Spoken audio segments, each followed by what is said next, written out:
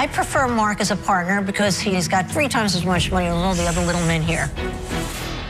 Hey, what's going on guys, and welcome back to another video. We post videos every day, so if you'd like to show your support, smash the thumbs up button if you're a fan of Shark Tank, join the notification squad by subscribing and hitting that bell notification on, but also, don't forget to comment down below saying I subscribed to enter our monthly shoutouts, and we'll make sure to reply and thank as many of you as we possibly can.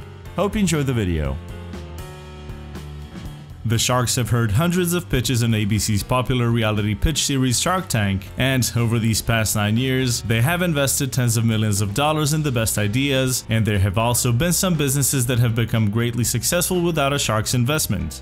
From simply making the entrepreneurs rich, to affecting millions of households all across the United States, to making a difference at the other end of the world, here are 10 times Shark Tank changed lives.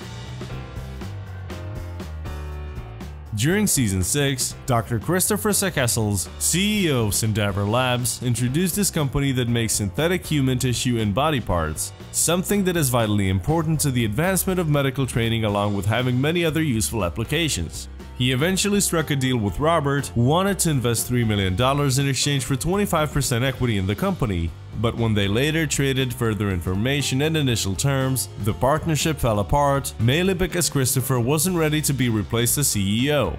Sendaver Labs still ended up a huge success, however, as the company is steadily growing and its products have appeared in many TV shows, including Grey's Anatomy, Mythbusters, and CSI Crime Scene Investigation. In the latest season of Shark Tank, a man called Logan Riley stepped in front of the investors looking for $300,000 for 15% equity and went home with a pretty crazy deal.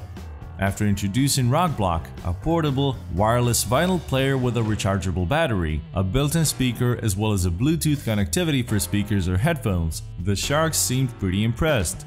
Yet, Barbara Corcoran went out, stating that she thought it was too early for an investment, and Mark Cuban followed her, saying he was worried that there wasn't a big enough market.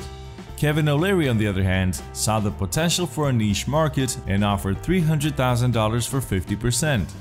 While Lori Greiner also thought that the product was clever, she went out, saying it was too expensive. Robert Herjavec, on the other hand, said that he loved the product and its beautiful design and stated that he thought Riley was a great guy who was ready to move on to the next big thing.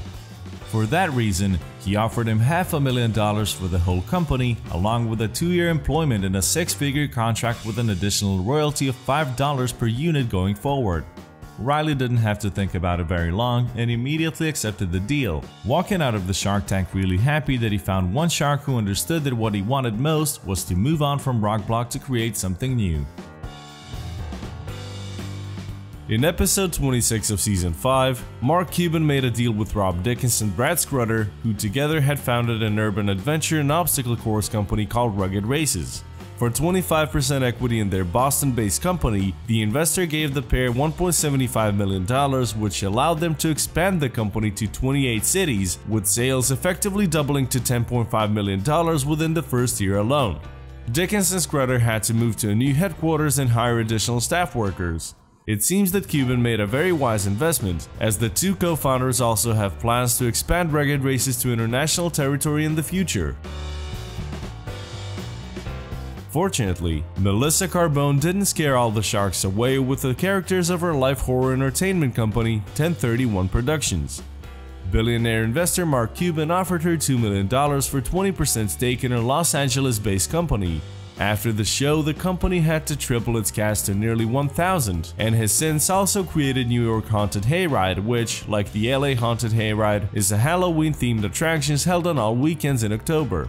Apart from these attractions, there are also the Great Horror Campout during summers, the Ghost Ship, and the Great Movie Horror Night, and with over $500,000 of annual profits that the company has been pulling in since Carbone appeared on television, Cuban's investment has clearly turned out to be quite profitable.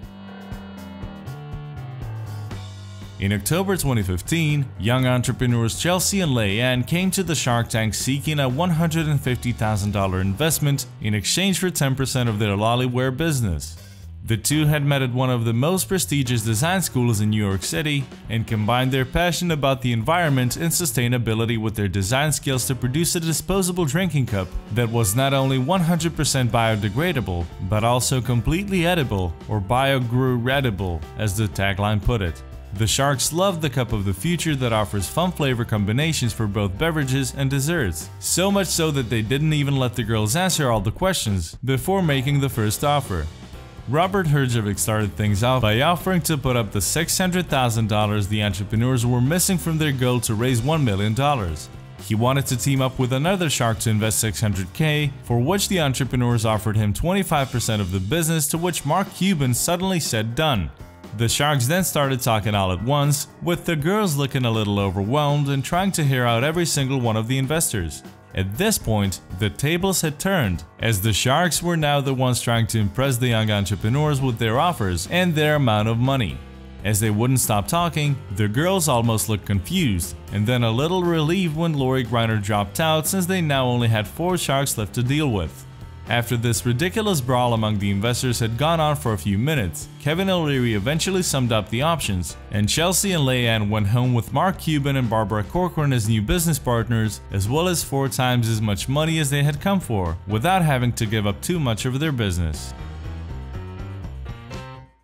In Season 4, mother and daughter duo Tracy Noonan and Danielle Villagy made a deal with Kevin O'Leary for their cupcakes in a jar.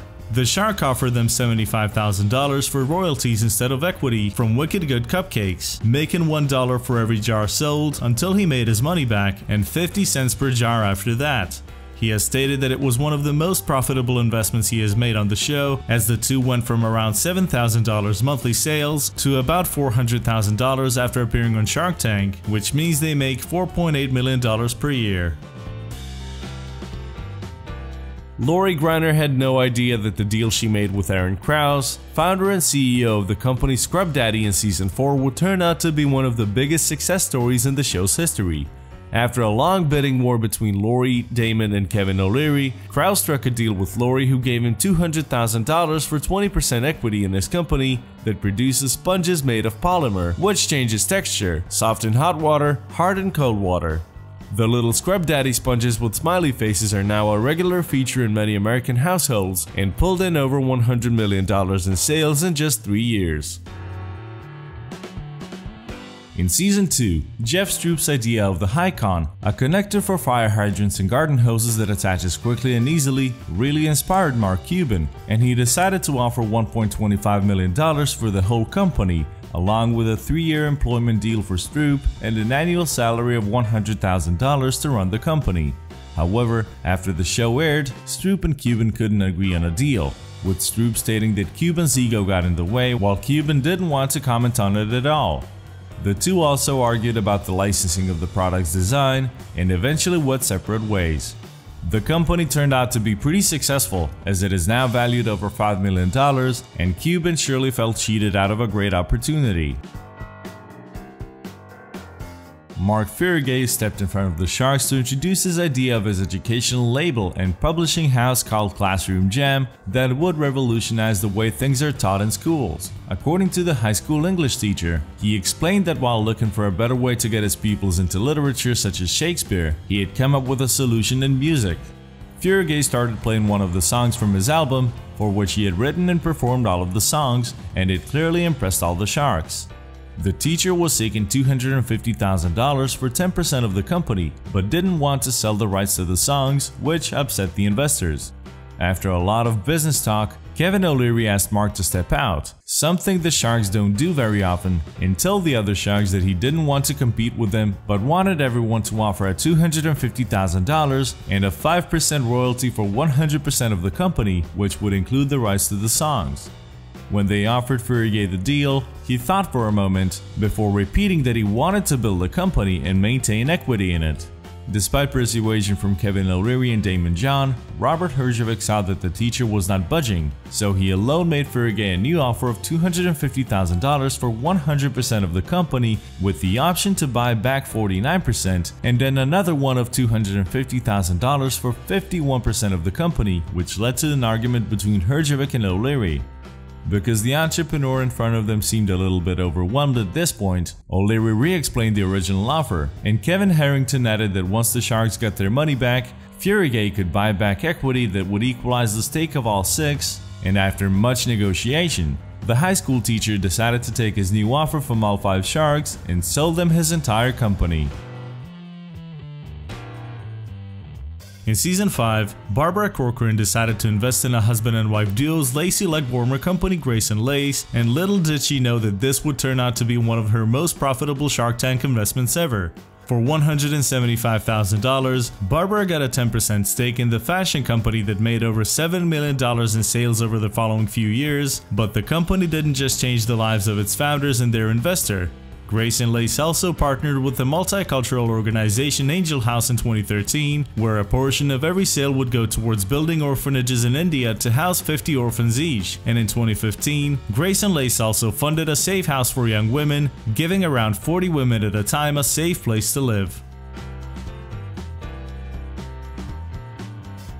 Thank you for checking this video out, and don't forget to smash that like button and also subscribe for new videos every day. Turn that bell notification on and comment down below that you subscribed, and we'll make sure to reply and thank as many of you as we possibly can. Once again, thank you for watching and see you next time.